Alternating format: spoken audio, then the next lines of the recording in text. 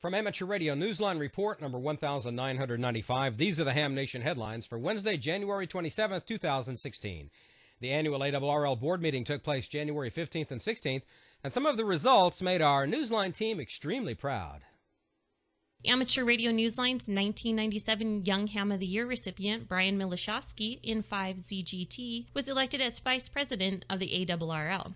Milishowski was currently serving as the Rocky Mountain Division Director, and to fill his shoes in that role is Vice Director Dwayne Allen, WY7FD, who will become the new Rocky Mountain Division Director. When Brian was asked how he felt about his newly elected position, he had this to say: "We Young Ham of the Year kids are sure causing some good trouble." Also, AR Newsline's 2004 Young Ham of the Year recipient, Andrea Hartledge, KG4IUM, was elected by the board to another term as director on the ARRL Foundation. In other election news, with ARRL President Kay Craigie N3KN stepping down after 3 terms, a new president and several other officers have also been elected during the annual board meeting. Rick Roderick, K5UR, previously the first vice president, has been elected as the next president for the ARRL. Greg Wyden, K0GW, previously the Dakota Division Director, was elected as first vice president. For Amateur Radio Newsline, I'm Amanda Alden, K1DDN. Congratulations, Brian and Andrea. Amanda has more in her full report, and you can hear it in this week's Amateur Radio Newsline. As winter bears down on the Northeast, some folks in Florida are using the opportunity as a training exercise.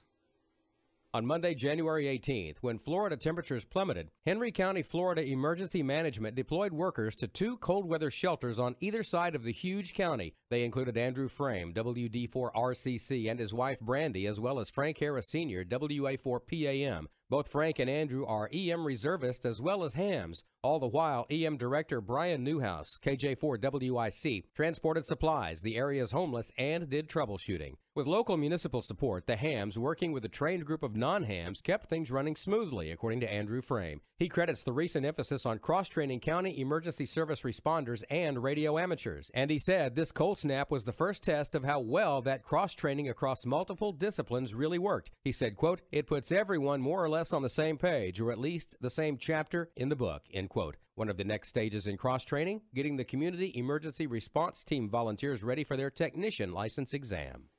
January is turning out to be a key month in more ways than one for the Straight Key Century Club. The club's annual month-long event, K3Y, got underway on January 2 and continues through January 31. But this year it also marks the 10-year anniversary for this club of CW enthusiasts. The Straight Key Century Club was founded in 2006, following the ARRL's Straight Key Night event that same year. The on-air party is an invitation to all hams to experiment with their Morse code skills using straight keys, bugs, and sideswipers. K3Y operators will be working stations in each of the U.S. call areas, and there will be other stations in each of the 6 IARU continental regions using call signs with KH6, KL7, and KP4. QSL cards and, of course, sweep certificates will also be available. For Amateur Radio Newsline, I'm Neil Rapp, WB9VPG in Bloomington, Indiana. Congratulations on 10 years of pounding the brass. And that's all from the Amateur Radio Newsline, your independent source for amateur radio news for over 37 years and counting at www.arnewsline.org.